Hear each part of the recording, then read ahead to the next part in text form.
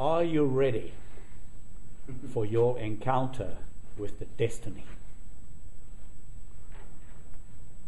Are you ready for that day which is to come, where your destiny will be revealed? If you turn with me, please, to 2 Corinthians chapter 5. 2 Corinthians chapter 5. Let's see what Paul says here to the Corinthian church. As you know, the 2 Corinthians was a letter written after they had realized there were certain things wrong. He wrote to them a very corrective letter. And then in 2 Corinthians chapter 5, in verse 9, he says, "Therefore we make it our aim, whether present or absent, to be well-pleasing to Him." Do we make it our aim to be well-pleasing to God? Brethren, being well-pleasing to God is more than just obeying His commandments. Being well-pleasing to God is doing the things that are pleasing in His sight. It's far over and beyond keeping His commandments. That's the bare minimum. And let's continue reading. Then he reads, "For we all must appear before the judgment seat of Christ." We all, good and bad, have to appear before Christ's judgment seat. We all have to stand in judgment. But you know, brethren, that standing in judgment, it's only temporary. Because after the judgment, it remains one question whether you and I will still stand with Him. You know, quite often we read a warning to us in Luke 21 verse 36, if you turn there please with me. And quite often we only look at it from a temporary escaping of the things to come. Because it says in Luke 21 verse 36, "Watch therefore." And as I've mentioned before, you may recall, you need to read from verse 34 because it's telling us what to take heed, what to watch. So in verse 34 tells us what to watch, and therefore in verse 36 says, "Watch therefore, and pray always that you may be accounted worthy to escape." Now, quite often we only look at that to say, oh well, to escape the tribulation. But what about, remember I mentioned previously, you peel the layers of an onion and you get a deeper meaning. What about escaping the lake of fire? You know, we got to look deeper. And it says, worthy to escape all these things. So it's this, but there's deeper meaning in it. Because it says that they'll come to pass and to stand before the Son of Man. Do you know that word stand is not the same word as standing before the judgment seat? In Romans 14:10 talks about you standing before the judgment seat, which means you appear. But stand, it says to stand before the Son of Man. That word, which is Greek 2476 in the concordance, which is histame, that means to keep his place. So when you stand before the Son of Man, that means you keep your place there with Him. That means as a bride, you stand with Him or forever, and you stand well into the millennium and eternity. You stand with Him. to stand firm, to keep your place. So, we need to watch. So not only to escape the terrible things, but we need to look at it beyond that. We need to watch and be counted worthy to escape the ultimate end of all these things, which is the final judgment, and to stand before Christ with Him forever and eternity. What a lovely meaning it's in there when we start looking at things with a deeper spiritual intent. Brethren, if you and I will stand before Christ and with Him for eternity, that means you and I will be part of the first fruits. We will be part of the first resurrection, or, if we're still alive, of those that will be changed during His coming.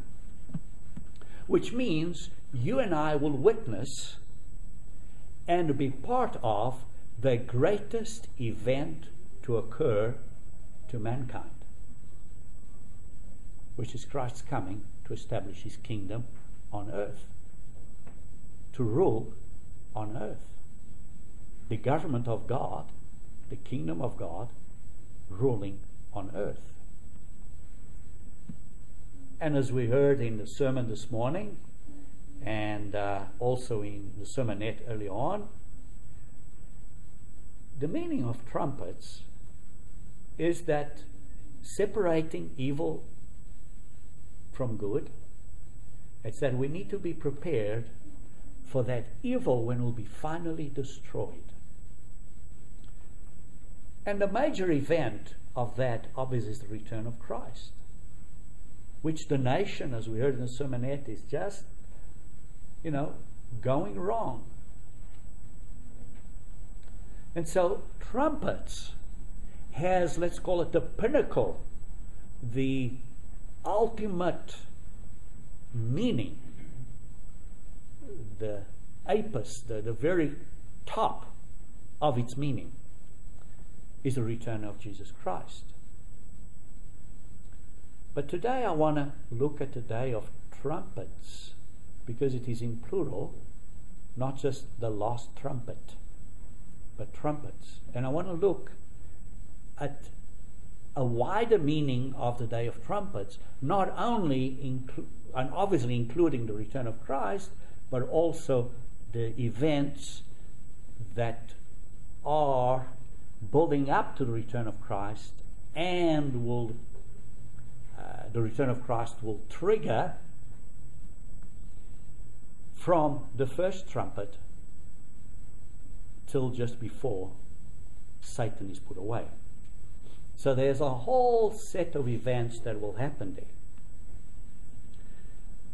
And why do I want to go through this? Now, obviously, for us to understand some of the scriptures that maybe we have not looked at for a number of years, or we have not understood, but really is to motivate us to be ready.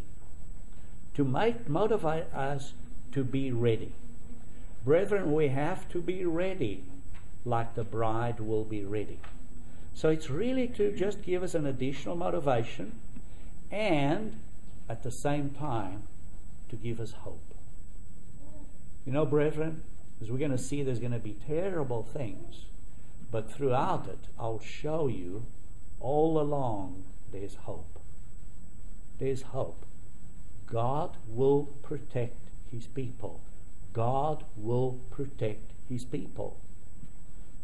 I always give the analogy that a father and a mother, when they correct the children, they don't correct at the same time the obedient and the disobedient. The correction is to the disobedient. The obedience don't need the correction. And likewise, God is more righteous than what we are. He's not going to punish the obedient children, those that are doing the things that are pleasing in His sight. And so that motivates us and gives us hope, because God is love. Jesus Christ is love. His whole law is love and care and concern for us. So he's not going to do anything which is against that. And so, we do have the good news. The good news that yes, we'll be protected, but the good news is that beyond that bad time, an even better time is going to come. There's going to come a millennium in which the kingdom of God will reign on earth for initially 1,000 years. And beyond that, even more. There's great hope. And so this festival of trumpets represents a number of things that will happen from the first trumpet to the last trumpet and around those times. So it'll be a period of time. In other words, it's the beginning, what will bring about the kingdom of God to come to earth, so that the kingdom of God will reign on earth initially for 1,000 years. But that kingdom of God will reign on earth so that God's will be done on earth as it is in heaven. And that is good news. That is good news for everybody and for every person in this world. You know, you and I know the Lord's Prayer, and if you turn with me to Matthew chapter 6 verse 10, Matthew chapter 6 verse 10, and there we know very well, Our Father art in heaven, hallowed be thy name. Obviously we don't pray that way, brethren. It's just a model, a guideline for us to expand more prayer along those themes. But in Matthew 6 verse 10 brings a point here which says, your kingdom come. Brethren, it means that it's not here today yet. Otherwise, why would we pray, thy kingdom come? It's not here yet. So we're praying for that time of God's kingdom to come. We're actually praying for the ultimate fulfillment of that seventh trumpet, when Christ's kingdom will come to earth and will reign on earth. But then it says, your will be done on earth as it is in heaven. Brethren, God's will is not being done on earth today. We heard so clearly in the sermonette how God's will is not being done in our nation today. And we groan and we're sorry and we cry and sigh and moan for God's kingdom to come because of the sins of our nations.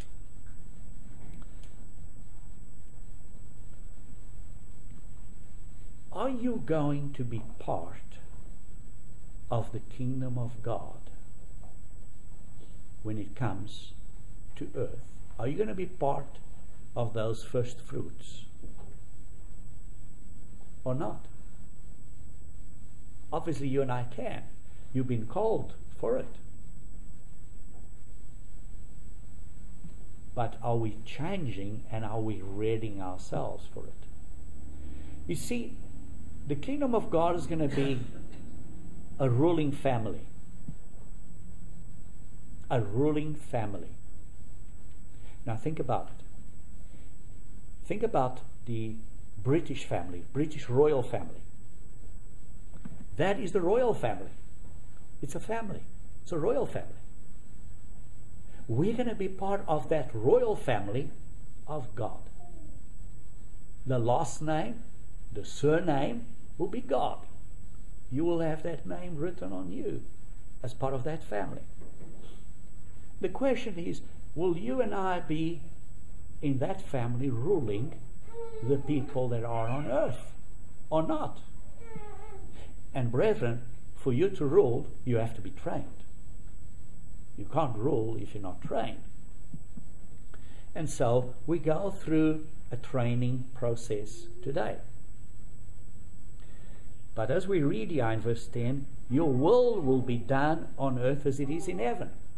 Well, that means it's done in heaven now, but it's not done here. What is God's will? What is God's will? What does God want of us? In very simple terms, what is God's will? Turn with me to Deuteronomy 30, verse 15 to 20. Deuteronomy 30, verse 15 to 20. And Yah describes very clearly what God's will is. But He gives us a choice. You see, it's His will, but it's not His enforcing it upon us. He gives us a choice. So in Deuteronomy 30, verse 15 says, "See, I've set before you life and good, death and evil.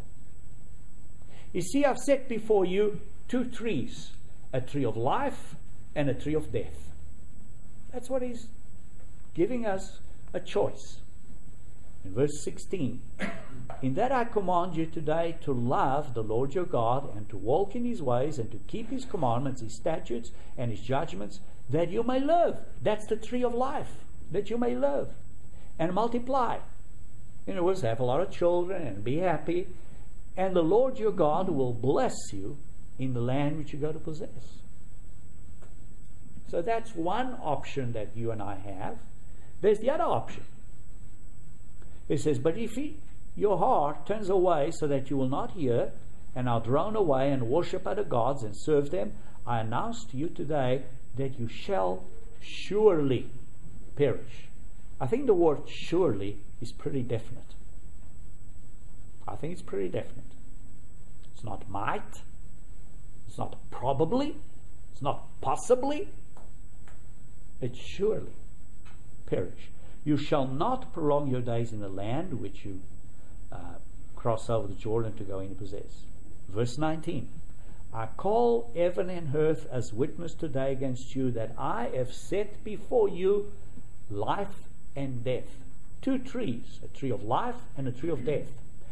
A tree of blessing or a tree of cursing. Therefore, what is God's will? What is God's will? He says, choose life. That is God's will for you and I, to choose life. That both you and your descendants may live. That you may love the Lord, the eternal your God, that you may obey His voice, and that you may cling to Him. For He is your life, and the length of your days, that you may dwell in the land which the Lord swore to your fathers, to Abraham, Isaac, and Jacob, to give them. So what is God's will? Life, blessings, everything that is good. And that's what He wants to give mankind and everyone. And He will do that when He rules on earth. But what do we have today? We've got suffering, pain. Suffering, we see people suffering that it's so terrible. We see things on TV and people suffering that it's so terrible. It's so sad. Why? Why? Because people have chosen the wrong way. Why? Turn with me to 2 Timothy chapter 3. 2 Timothy chapter 3. 2 Timothy chapter 3 verse 1 through 5.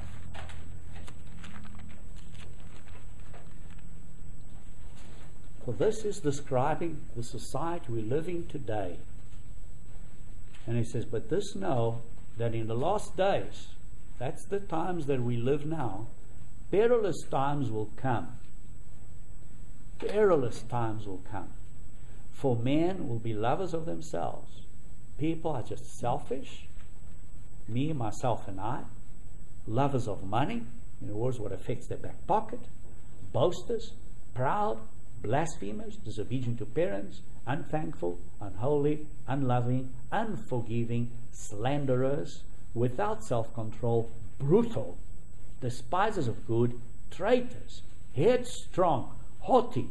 Lovers of pleasure rather than lovers of God. Reverend, that's the society we live in.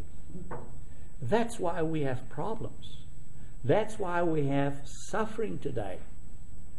Because the carnal mind is against God, is enmity against God. It's inclined to sin. And look in verse 5. Having a form of godliness. In other words, the carnal mind, they go to church, they are very sweet and loving, going to church, very sweet. They have a form, an outward appearance of being very religious, but denying its power. What is the power of true religion? It's God's Holy Spirit to change us so that we may become more like Christ. It's putting on Christ to become more like Christ. They are denying, they're not becoming more like Christ. Now, can you and I fix that problem? Can you and I fix the people out in the world? No, we cannot. I cannot fix anybody else's mind. I can only fix one mind. I only receive God's power to fix one mind and one heart. And that's mine. That's all I can do. I've got no power to change others. God's Holy Spirit is all powerful, but He only gives us His Holy Spirit, the power of His Spirit, for one specific area. That's to change ourselves. And yes, He's given everything you and I need to change ourselves. You and I cannot fix the course of this world, of this society. And don't you think you can? Because the moment you think you can, you're putting yourself in God's position. You cannot. So don't battle in vain, because you can't fix it. And if you are trying to get involved into politics with this party or this person or that person because he's going to fix our problems, you are wrong. Do not get involved in the politics of this world. And particularly in this country, we talk a lot about politics. We talk a lot about politics. And it's easy for us to get wrapped into it. Now, I'm not saying put your head in the sand like a proverbial ostrich, but what I'm saying is don't get involved, because it's not going to solve anything. The only ruler, the only king that is going to solve the problems, the only president, quote unquote, that is going to solve the problems is Jesus Christ. And that's the government that you and I need to back. For instance, the ambassador of France in the United States does not get involved with American politics. And likewise, the U.S. ambassador in Japan cannot get involved with Japanese internal politics, because the ambassador represents another country. And you and I are ambassadors of the kingdom of God. We're ambassadors of Jesus Christ. And therefore, as ambassadors, we can't get involved with the internal politics of a different nation. This is not the kingdom of God. Whatever nation you may be talking about, whether it's Portugal or Brazil or whatever it is, I can talk to any of those nations with the same thing. So don't get involved in the politics of this world, because it only God's supernatural intervention in the world will solve the problems of this world. Only God's supernatural intervention in this world will solve the problems of this world. And when is he going to get involved? When he gets involved, he'll make it loud and clear that he's getting involved. He's not going to do it in secret. He'll make it really loud and clear that everybody will understand. Let me show you how loud and clear he'll make it in Revelation chapter 6, verse 12 to 17. Revelation chapter 6, verse 12 to 17. This is when he makes it clear that he's getting involved to solve the world's problems. Revelation 6, starting from verse 12.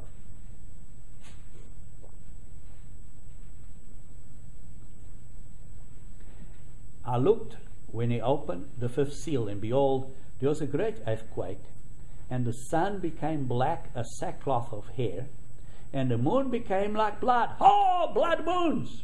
No. I mean the sun. It's a lot more. And this is after the tribulation.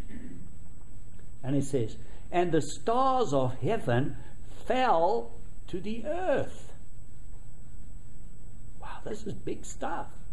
As a fig tree drops its late figs when it's shaken off by a mighty wind. Then the sky receded as a scroll. Wow, can you think of a sky receding like a scroll? This is big stuff.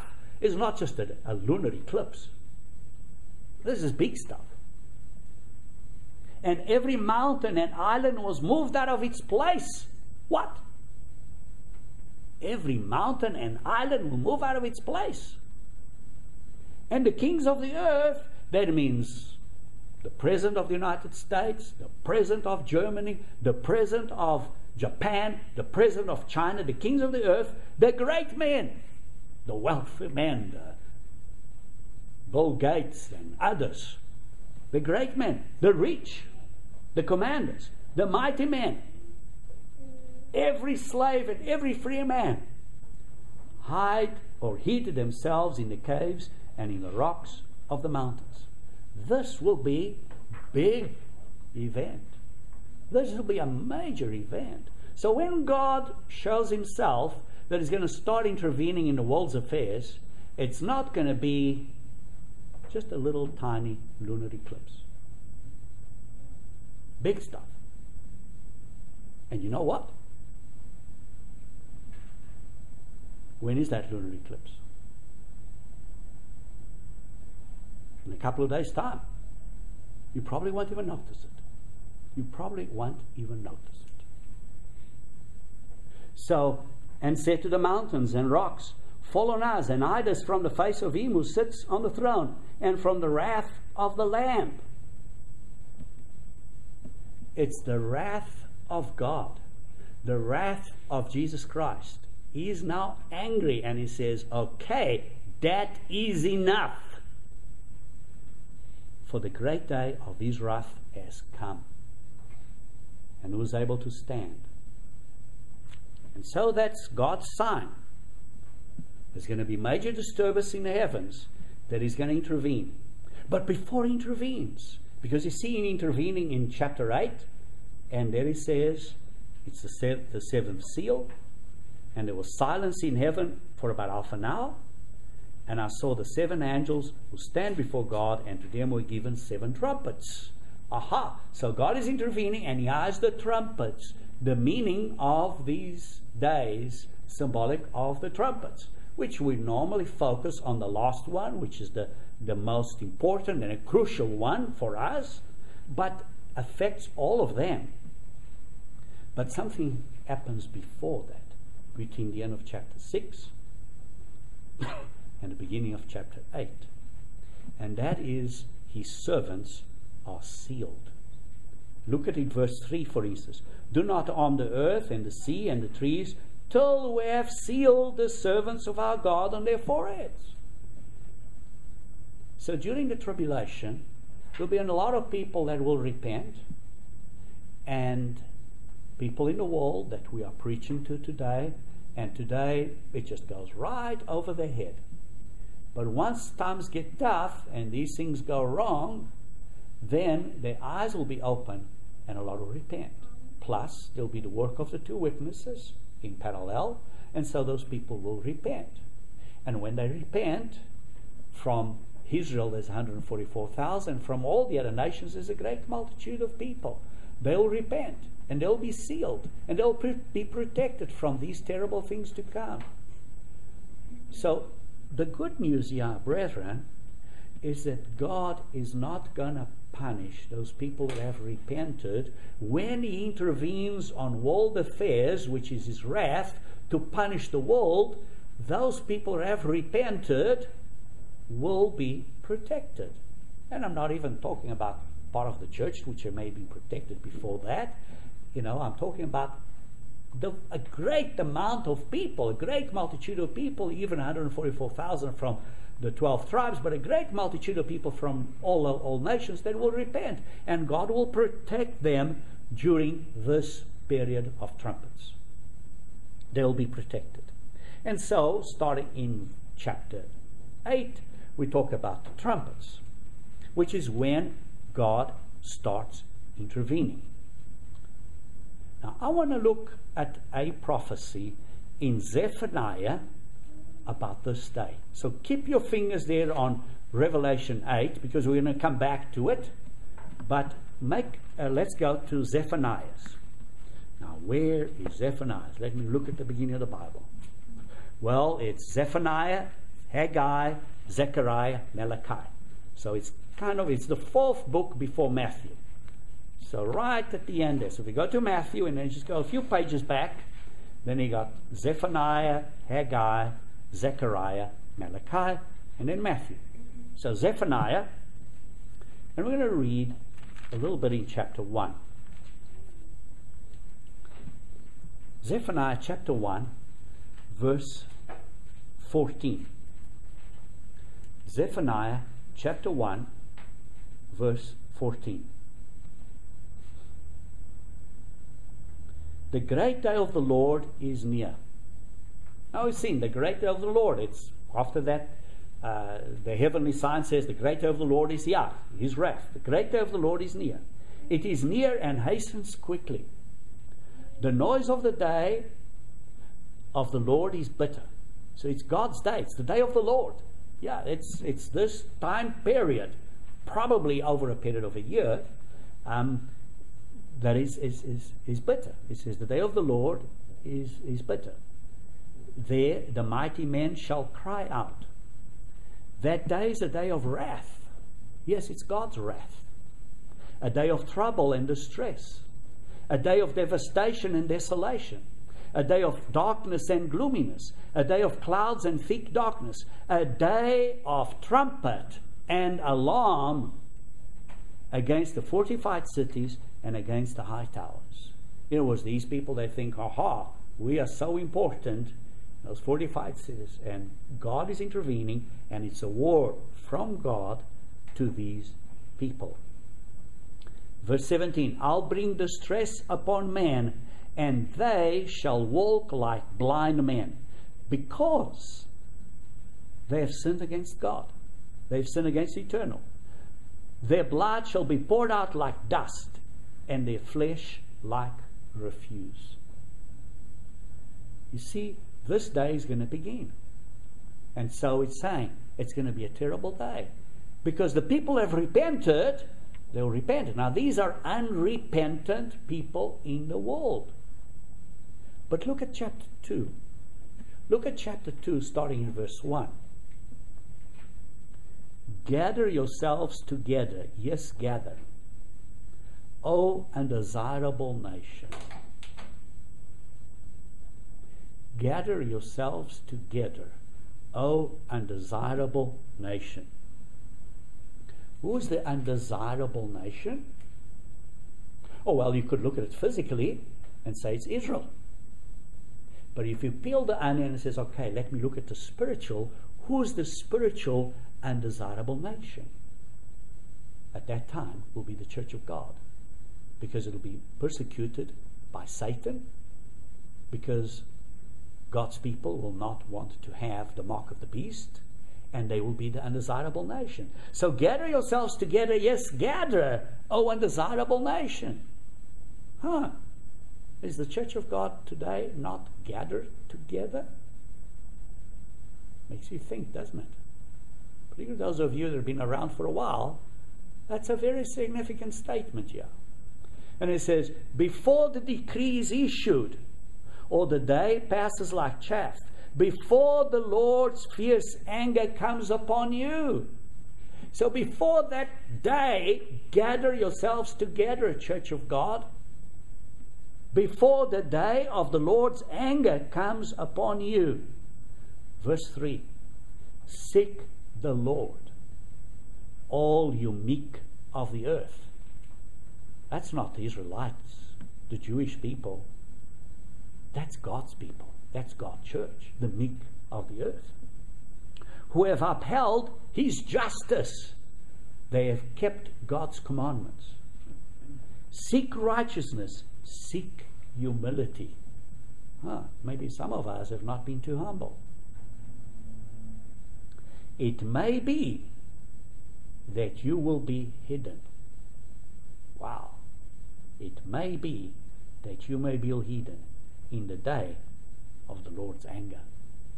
So, brethren, here's a warning to God's church as I read it. And it's saying, before that great and terrible day, we got to be humble, we got to be meek, we got to seek justice before that fierce day comes. So now let's look at that fierce day, going to Revelation chapter 8. And that Revelation chapter 8, it's got the breakdown of those 7 trumpets. And very briefly, the first one is from verse 7, and it says, the first angel sounded, that's the first trumpet, which basically is affecting vegetation on earth, all green grass, and the trees. A third of that is destroyed, is burnt. Hail and fire mingled with blood on the earth, affecting the vegetation on earth. The second one is in verse 8 and 9, which is basically upon salt waters. Yeah, the sea, salt waters. Not fresh water, but salt water from the sea. And it says there, and was thrown unto the sea, and a third of the sea became blood, and a third of living creatures in the sea died, and a third of the ships were destroyed. Now God is angry, and this is God's punishment into the world. And then we get to the third angel, and now is to fresh waters. Now it's fresh waters because it says a third of the rivers and the springs of water. So that's fresh water. And so it says there, and the name of the star is wormwood, verse 11. A third of the waters, that's fresh water, became wormwood, that's bitter, and many men died from the water because it was made bitter. So we see a lot of people die. God is very angry and is punishing the world. And then we get to the fourth angel, the fourth trumpet, verse 12, which is basically says a third of the sun, and a third of the moon, and a third of the stars were darkened. So you can see it's like a second wave of heavenly signs. It's a second wave of heavenly signs. God is punishing. And these first 4, which are the first punishments on the earth during the 7 trumpets, it's the beginning of the punishment. Then the last 3 are coming, and it says there at the end of verse 13, woe, woe, woe to the inhabitants of the earth. Because the 3 last angels are about to sound. That is the 5th, the 6th, and the 7th trumpet. So those are about to sound. And then in chapter 9, it talks about the 5th angel, that's the 5th trumpet. And then you can see there that it's talking about locusts come upon the earth in verse 3. And they were given power as the scorpions. Here it was, they bite and sting and hurt. And it says, and They're commanded not to harm the grass of the earth or any green thing or any tree. So it's got some sort of, I would call it biological or chemical type of warfare. And whether it will be that or not, I do not know. But something like that. Because it will only affect people. And it only will affect people that have not been protected by God. You see, that's what it says. Will affect, do not harm the grass of the earth or any green thing or any tree, but only those men who do not have the seal of God in their foreheads. So only those that were not sealed in Revelation 7. So the ones that were sealed in Revelation 7 will not be affected. You see, there is the hope that people that repent, maybe some of our relatives that are not in the church, when those things bad happen during the tribulation, they'll repent and they'll be protected. There's hope for them. So our job today is to be a good example, to be encouraging, to leave them something that one day when these things happen, they'll look back and it says, aha, George or so-and-so or so-and-so was right, and therefore we better repent. And then they will repent and they'll be protected. They'll be sealed. And it says, and this punishment, it says in verse 5, and they were not given authority to kill them. So those people were not killed, but they were tormented for 5 months. So now we have a period of 5 months. So you know, this day of trumpets is longer than a day. It's longer than a day, at least 5 months here. So there's this period, which is a considerable amount of time. We think it's probably as long as a year. But for 5 months, those people that are attacked by this military machine, which is these locusts, they will be attacking a certain other group on earth. One speculation is that it might be the beast power attacking the nations of the north and east. So then we continue, and then in verse 12 says that's the end of the world. And then in verse 13, it's the 6th angel, which is the next woe. And there you read, it says, so the 4 angels, says, release this, the angels from the river Euphrates. So the 4 angels in verse 15 says, who had been prepared for the hour and the day and the month and the year, they were released to kill 1/3 of mankind. Brethren, this will be, as you can see in verse 16, an army of 200 million people. Now clearly, 200 million people, it's practically, not quite, but the United States got 300 million people in total, including man, woman, and child. So it's really an army nearly the size of the whole population of the United States. A huge army. So it must come from a huge nation. Nations that have a lot of people, that you could have just men of arms to make up that number. And so our belief that will be the nations of the north and east, maybe like China, Russia, India, Iran, Japan, those nations united, counterattacking now against the beast power. And for them to kill 1/3 of mankind, they'll use the atomic bombs that we are helping them to protect them, or whatever. You know, they'll have plenty of atomic bombs, and they can cause devastation in the world. Terrible devastation. You see, at the end of verse 17, it says, they were like, and out of their mouths came fire, smoke, and brimstone. So it's a type of destruction with burning and things like that, typical of something like a nuclear or an atomic bomb. I'm not saying it's that, but it is pretty devastating. It just gives an idea of what it could be. And the point here in verse 20 says, but the rest of mankind who were not killed by these plagues did not repent. did not, look at verse 21, and they did not repent of their murders or their sorceries and their sexual immorality or their thefts. Brethren, he has people that went through the tribulation, they did not repent through that, and now they are completely unrepentant. And even when God punishes them because they are, quote unquote, the naughty children, and they still don't repent, they're still rebellious. And so it's going to be a very tough period. A very tough period. Look at what God says in Zephaniah. So let's go back to Zephaniah. I should have asked you to keep a marker there on Zephaniah, but we're going to come back to Revelation. So if we go back to Zephaniah, so again it's just before the end of the Old Testament. So we've got Zephaniah, Haggai, Zechariah, Malachi. So Zephaniah chapter 3. Now let's look at Zephaniah chapter 3. And we're going to read in verse 8.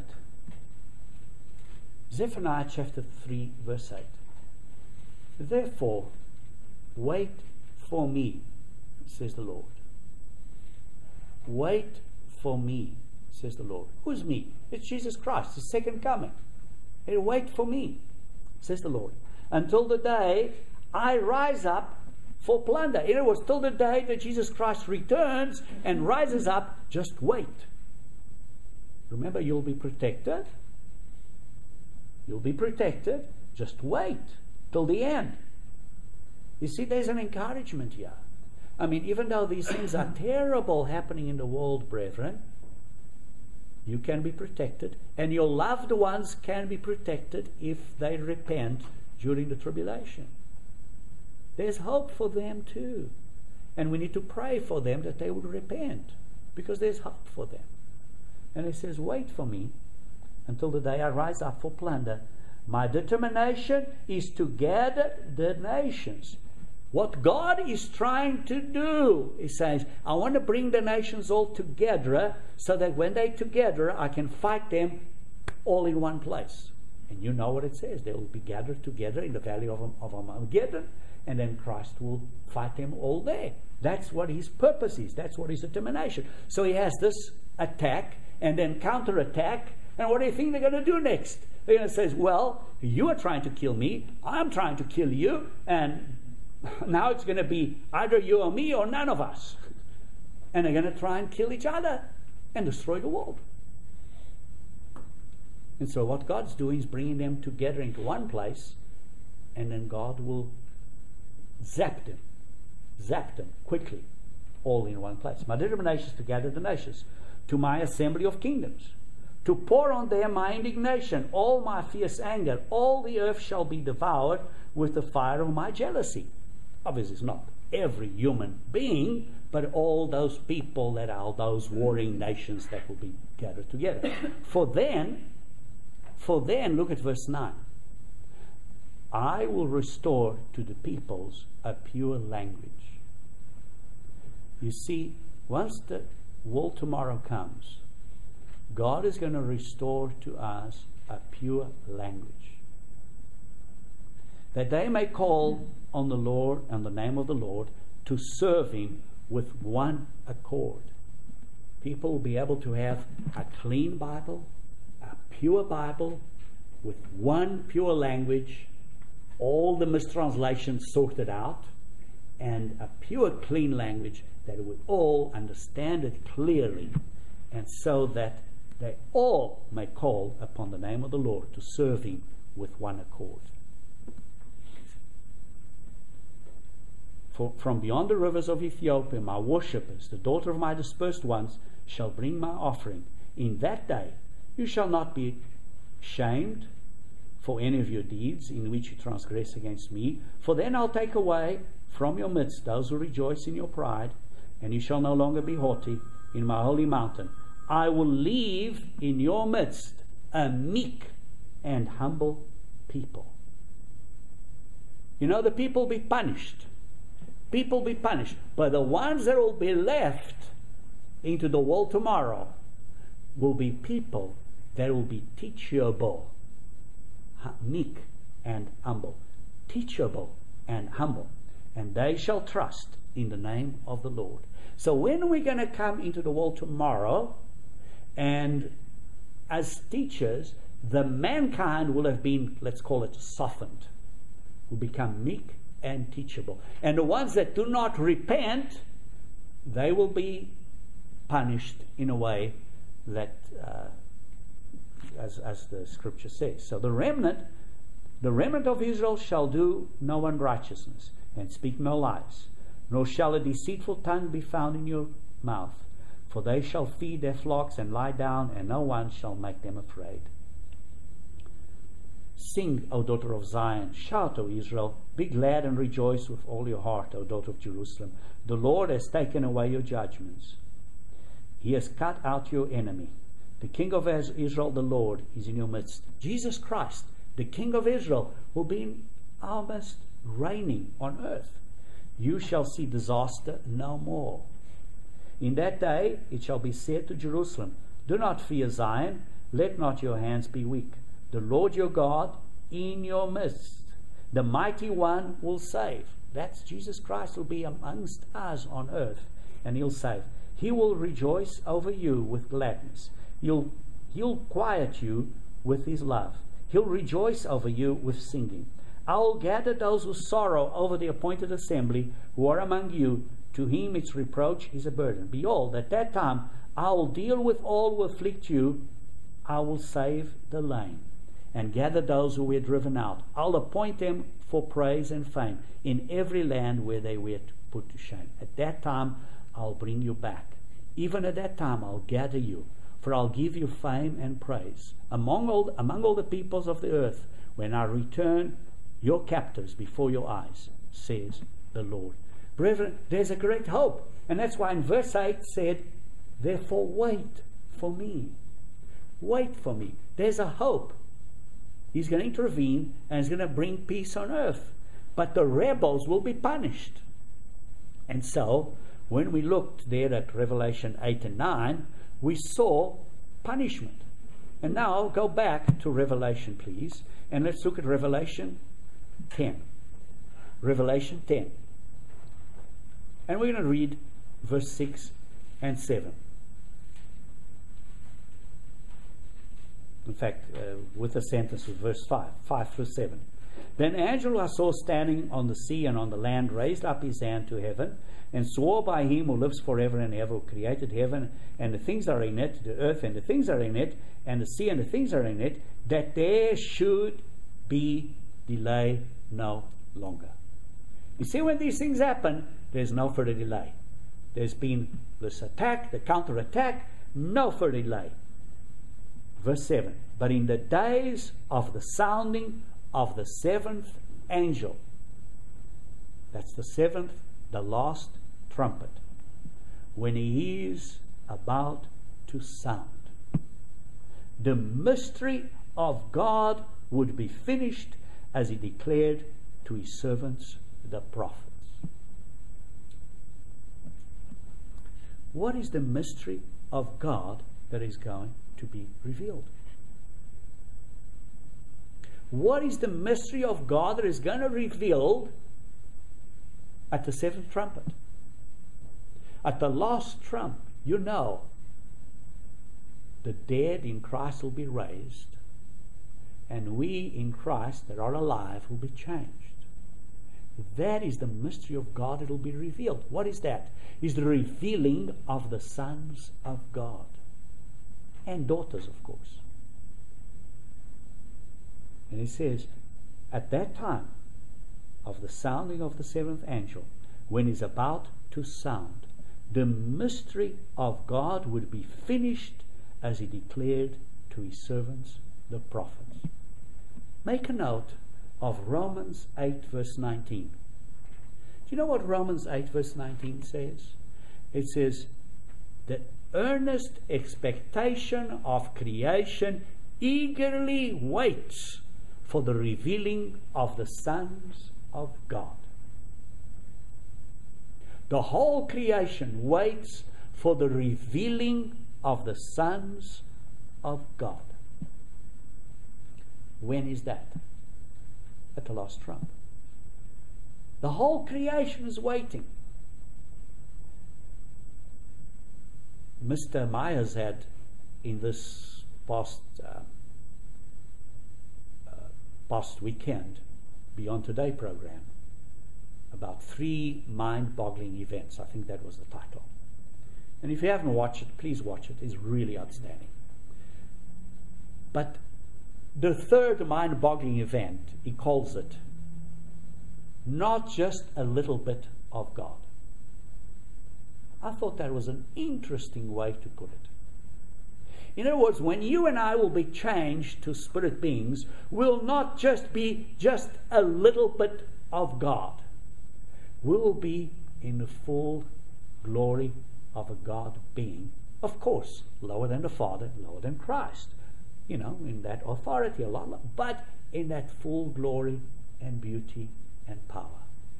Brethren, I don't think you and I can imagine that. And as it says, the whole creation eagerly waits. Now, who's the creation that is waiting? Is it the trees? Oh, well, you could say it's the trees if you look at it from a physical point of view, because the trees and things, the creation will be restored, earth will be restored, and it'll be beautiful, and the pollution will be gone. And sure, you can look at it from a physical point of view. But again, peel the layer of onion and look at the spiritual. Who is all in the creation that is waiting? Do you know who it is? It's the angels. They're waiting to see when the sons of God will be revealed. They will be amazed. Now, your human mind and my human mind, we just cannot comprehend the beauty of what that will be. We just cannot comprehend. There's a great hope at that 7th trumpet. A great hope. But brethren, when Christ comes at that 7th trumpet, what do we see? Look at Revelation 11, verse 15. Revelation 11, verse 15. It says, the 7th angel sounded, and there were loud voices in heaven saying, the kingdoms of this world. In other words, the governments of this world, American government, Chinese government, Japanese government, Portuguese government, Brazilian government, Italian government, German government, and you can go on and on and on. There's many governments. So all the governments of this world have become the governments of God. In other words, the kingdom of God. They'll be, God's kingdom will take over all human governments. No more. No more elections. No more elections in Brazil. No more elections in Portugal. No more elections in China, if they have elections there, which I don't think they do. But whatever. No more. The kingdom of God will take over all nations. And they'll become the kingdoms of our Lord and of his Christ. And he shall reign forever and ever. And look at it a bit later. And he says, and the 24 elders who sat before God in his thrones fell on their faces and worshipped God, saying, we give you thanks, O Lord God Almighty, the one who is and was and who is to come, because you have taken your great power and have reigned. And the nations were angry, and your wrath has come. And so the nations are angry. Christ is coming. There's the nations been gathered in the valley of Armageddon. They now see, quote unquote, an invader from outer space, an alien. Let's fight those aliens. Unbeknownst, they're fighting Christ himself. And it says, and the nations are angry, and your wrath has come, and the time of the dead they should be judged. Point number 1. Time of the dead they should be judged. What does that mean? That means the first resurrection. You see, because if some are resurrected and some are not, Isn't that a judgment? That is a judgment of the ones that are dead. The ones that are dead are judged, some to be resurrected in the first resurrection, and some to wait for the second. That is a judgment of the dead. The time of the judgment of the dead. 2, and that you should reward your servants, the prophets. So, to be in the first resurrection is to receive eternal life. And that's a gift. There's nothing you and I can do for it. But second is the reward according to your works. According to your works. According to our works. It's a reward. Some will be given rulership over 10 cities, some over 5 cities, some over 1.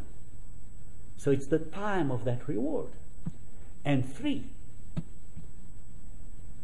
at the end of verse 18 says, and should destroy those who destroy the earth. And so it's the time when those people are ready to obliterate all life from planet Earth, they will be zapped. And you read in Zechariah 14 how it says, at the split of an eye he'll come, and while they stand, their eyes will collapse, and their tongues and all that. I mean, they'll be zapped. They don't even have time to press any atomic bomb or anything like that. They'll be gone, vaporized. We don't fight with Christ. He's got far better ammunitions than we have. Far better ammunitions than we have. So, brethren, that will be the time that's prophesied in Daniel chapter 2. Turn with me to Daniel chapter 2. Daniel chapter 2.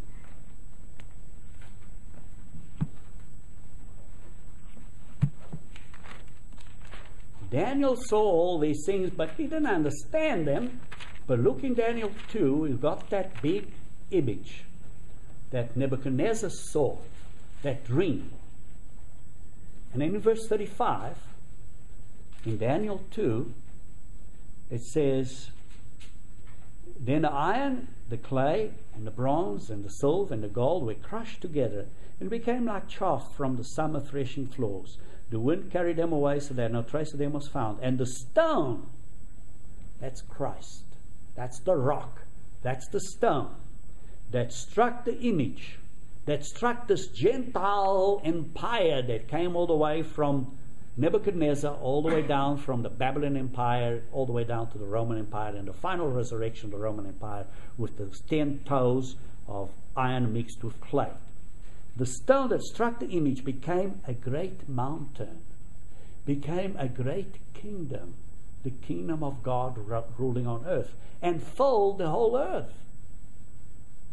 And look at the interpretation a little further in verse 44. And in the days of those kings, that means of those last few kings before Christ comes, the God of heaven will set up a kingdom which shall never be destroyed. The kingdom of God will never be destroyed. And the kingdom shall not be left to other people. In other words, the rulers will not be outvoted. 3 years later or 4 years later, they will be there forever. And it will break in pieces and consume all these kingdoms, and it shall stand forever. And so much as you saw that the stone was cut out of the mountain without hands, and it broke in pieces the iron, the bronze, the clay, the silver, the gold, the great God has made known to the king what it will come to pass after this. The dream is certain, and its interpretation is sure. Brethren, that's the government that you and I fight for. That's who you and I are ambassadors of. That is our great hope. We have a lovely hope, brethren. We have a hope. And after that, the next major event. In other words, part of that destruction will be destruction of the beast and the false prophet and that. After that, the next major event will be putting Satan away. And we'll talk more about that on the Day of Atonement.